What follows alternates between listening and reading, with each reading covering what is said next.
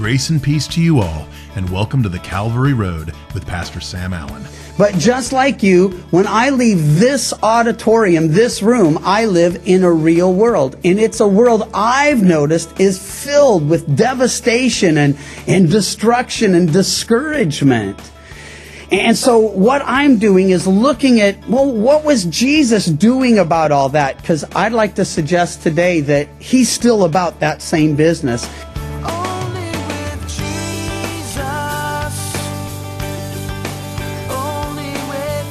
Part 3 of Pastor Sam's message, The Great Physician.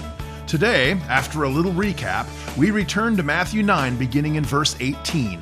Today's study will see Jesus heal one woman and bring one little girl back from the dead.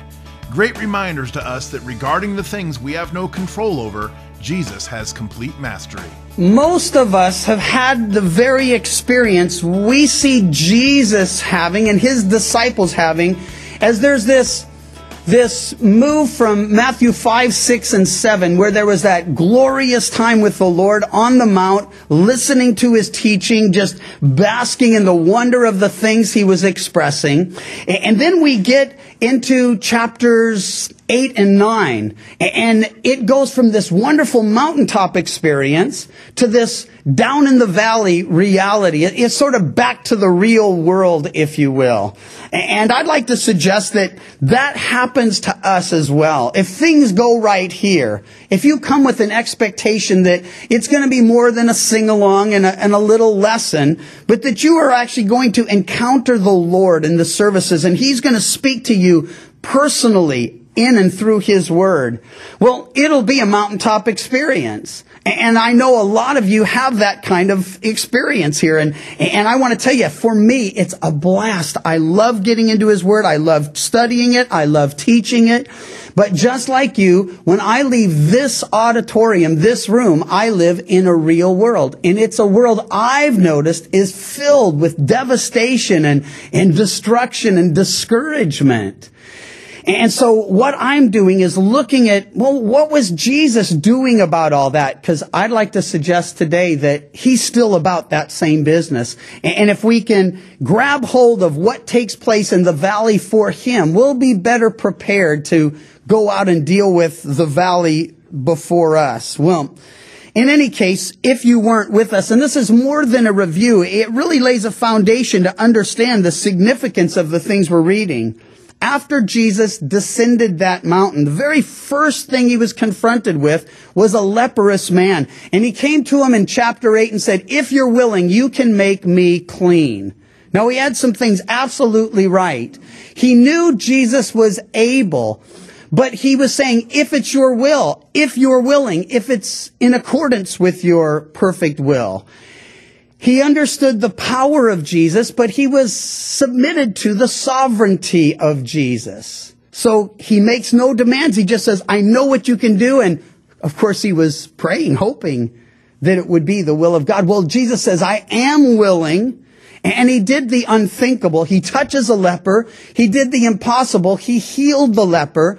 And then, hey, from that moment on, this guy begins to walk and praise and represent the Lord. It was a powerful demonstration that the things he taught us in Matthew 5, 6, and 7 about the kingdom and about who he was and what he came to do, hey, he meant business. Now he heals this guy with a word and a touch. And then there's a centurion servant. And when he comes saying, hey, my servant is ill and perhaps even dying, Jesus says, well, I'll come and heal him. And he says, hey, I'm not worthy. It was a wonderful picture again. He recognizes and places his faith not just in the fact that Jesus can heal, but hey, Jesus, if you can heal from a distance. And you need to see that as these various miracles take place, that Jesus is dealing with each one of them personally and individually. There's not just sort of a blanket process or, well, just fill out these forms and, or take this or do this. No one prescription for everybody. The great physician deals with us personally and individually. So the centurion servant, he understood authority. He was under authority, he said, and and he yielded authority. And so Jesus simply says, I have not seen such great faith, not in all of Israel. Amazed by the faith of this man. So a leper who has faith in Jesus, a centurion who has faith in Jesus. The third healing was Peter's mother-in-law, and she didn't really show any faith, at least in the passage, nor did Peter. There was no petition. Jesus just came in. Maybe it was just practical. He knew she was a good cook. She's sick. He heals her, and the chow's on.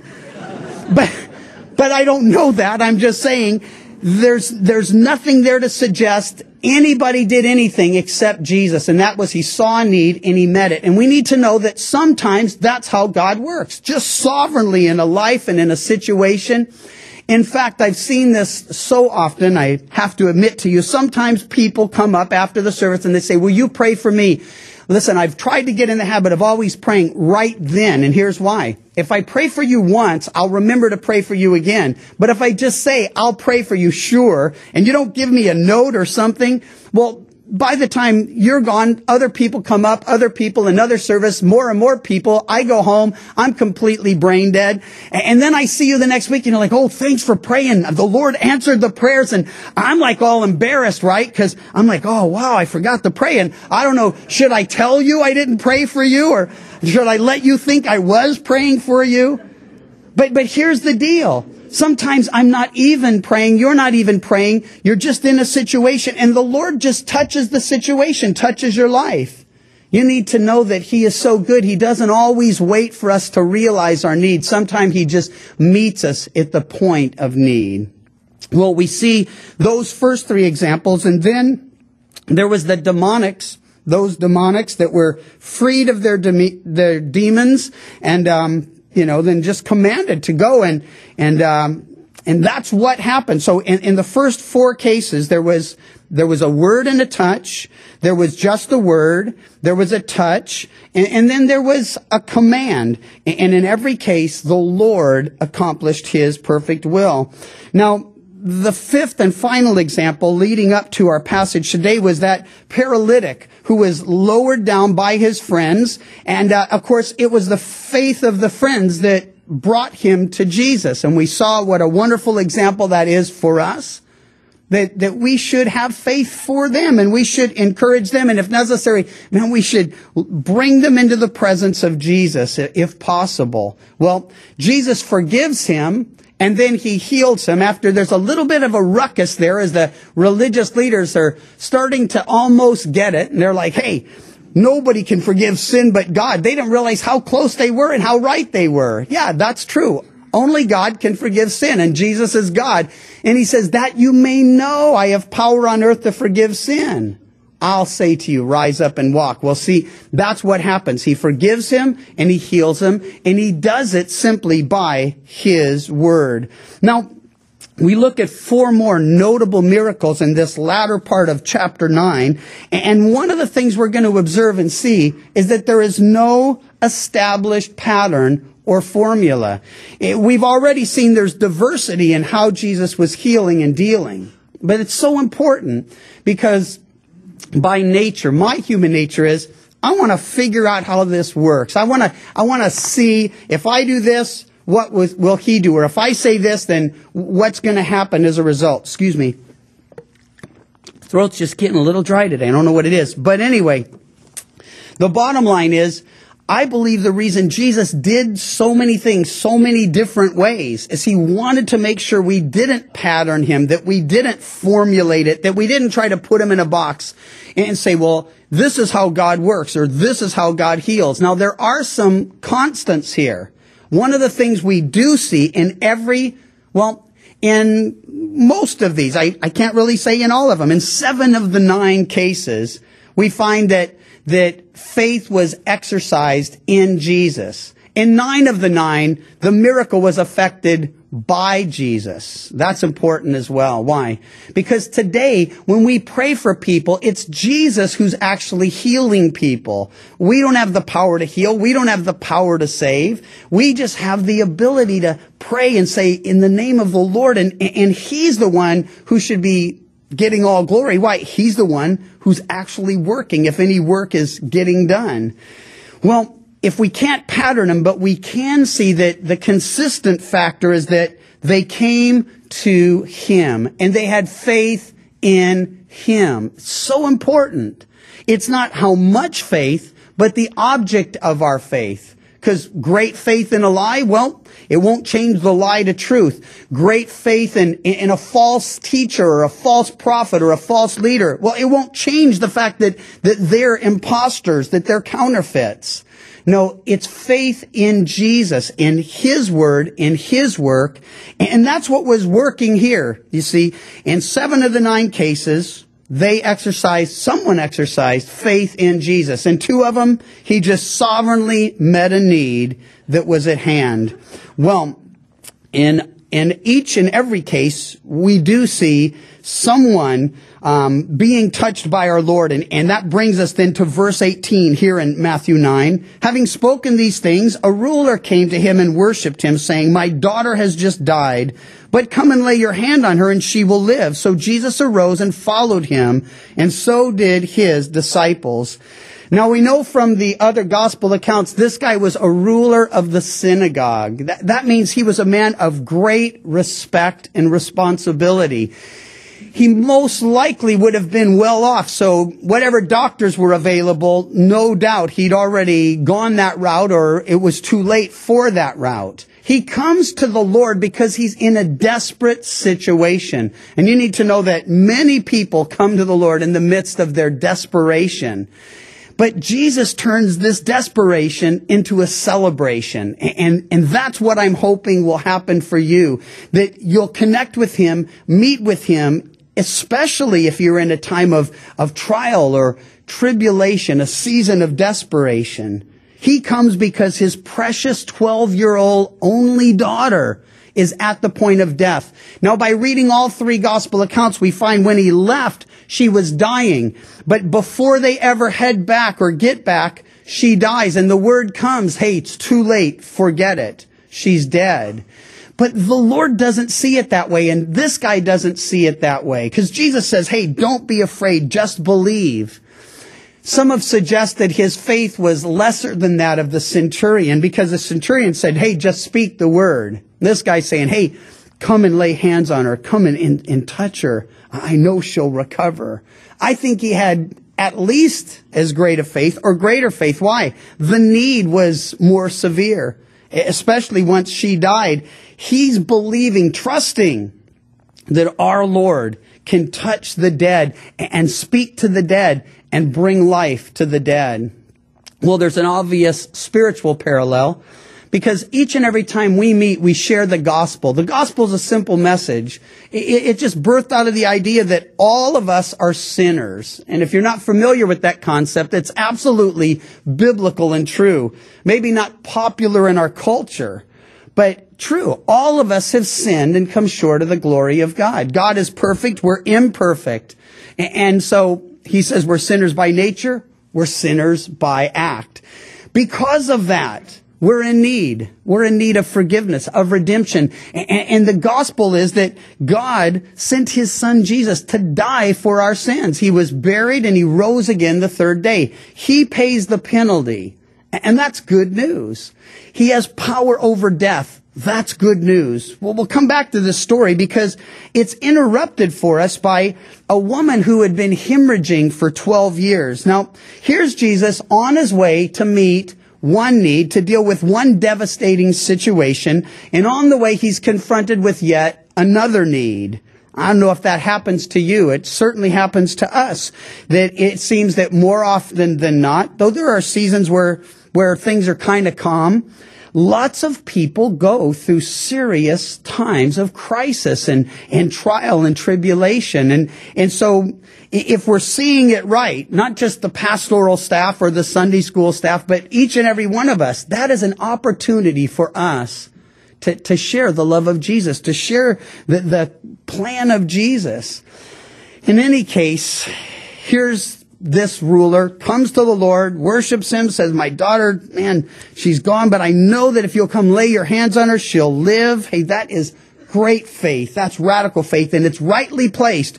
It's all about him. Now, I love that the Lord didn't say, well, haven't you heard what happened with the centurion? I mean, I could do this from here.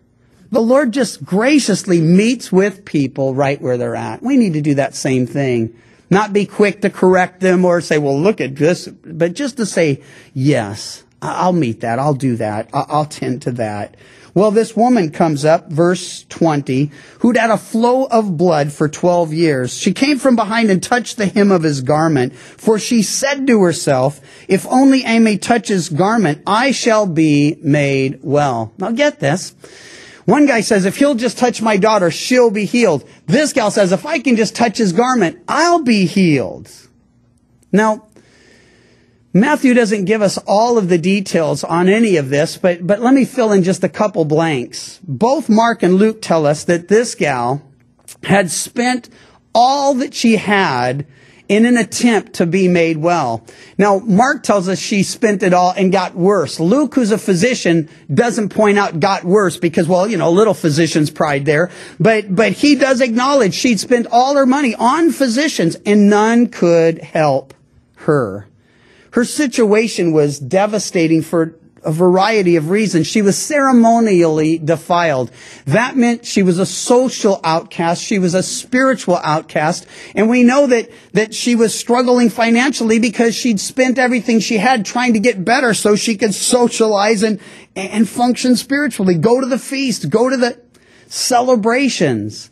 So here she is, and she truly is as desperate as this father. He desperate for his daughter. She desperate just to get her life back. 12 years of suffering, of desperation.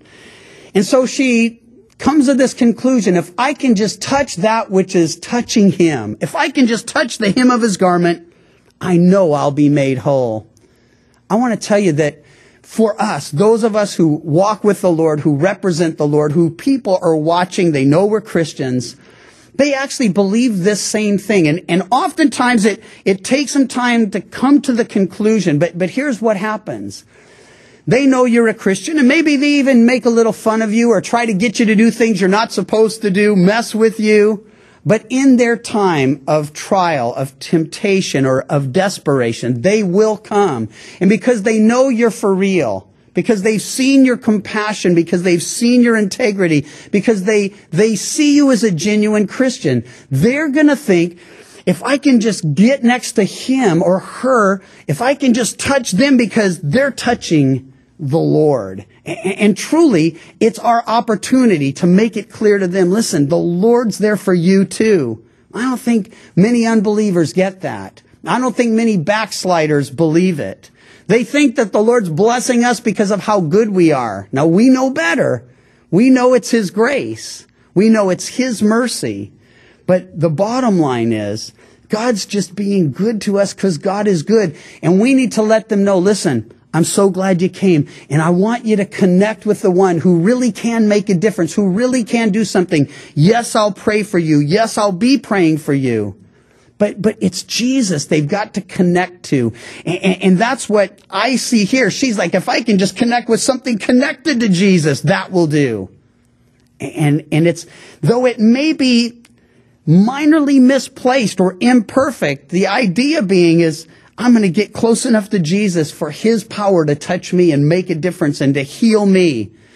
Now, we're not told here in Matthew's account again that after she did touch him, Jesus said, who touched me? She had cowered away. She was hiding in the crowd. The disciples are a little perturbed, no doubt, by this question. It's like, what? Who touched you? We're mobbed here. Are you joking, Lord? But here's what he's saying. No, I'm not asking who bumped into me. I'm saying who took hold of me, who touched me. Why? He said, I felt power. I felt power go forth from me. Now, I don't believe that just happened and Jesus was like, oh, wow, that was trippy, you know. Power went through me. No, I think he knew that she touched him and understood why, and he met her in a spiritual, very real and physically healing way. But my point is, what he wants to do is draw her out. Now, he could have easily figured it out. But what he's trying to do is draw her out. So he says, who touched me? Power went forth. She comes out of the crowd and says, Lord, it was me. And what happens is He pulls her out, because when the Lord does touch you, when the Lord does meet you in your time of desperation or your point of extremity, listen, He wants you to testify to it. That's why He told that demon-possessed man there on Gadara, when He said, let me go with you, He said, no, go home and tell him what great things God has done for you. And He wants us to do the same. When He touches us, when He blesses us, when He heals us, when He comforts us, He wants us to bear witness to that reality. And He calls us out to do it. He gives us opportunity to do it. By the way, that's why after the invitation, and we give one at every service, an opportunity for you, if you haven't yet given your life to the Lord, for you to take that step, to pray that prayer, to say, Lord, I'm a guilty sinner. You're a holy God. I see my sins separating us. I want to know you. I want to know your forgiveness. I want to be close to you. I want to be transformed by you, useful to you, glorifying to you. Lord, come into my life. When we do that afterward, we always ask you to come down and to stand here. Now, people don't always take advantage of that. And I get that. Took my wife months of going to church with Greg Laurie, amazing evangelist, and we're there week after week after week. And finally, she just couldn't keep herself anymore. And she raised her hand and she went down, and I know that that's a big thing for a lot of people. Hey, it's one thing to, in private, with every head bowed and eyes closed, pray and say, Jesus, touch me, change me, forgive me, heal me. It's another thing to stand up in front of people and say, hey, God has touched my life. He's transformed my life. He's given me life. But see, that's for your benefit and the benefit of all the people around. That's why He called her out. And that's why He calls us out. Well, in the midst of all of this, He tells her, be of good cheer, daughter. Your faith has made you well. And we see in every instance, except those two again, that faith was placed in Him. Even though she was like, well, just the hem of the garment, that was close enough. That was good enough for her. And God honored it. She was made well from that hour. Well, He comes to the ruler's house then, having sandwiched this miracle in between the introduction and the culmination of this other miracle. He comes to the ruler's house. There are these flute players and noisy crowds wailing. They actually had professional mourners in that culture in that day. It's hard for us to really get a handle on, it just seems weird to me after all these years of reading it and understanding it. But they would hire people and they would come and weep and wail and mourn. And so they're there. Why? Because this little gal has died.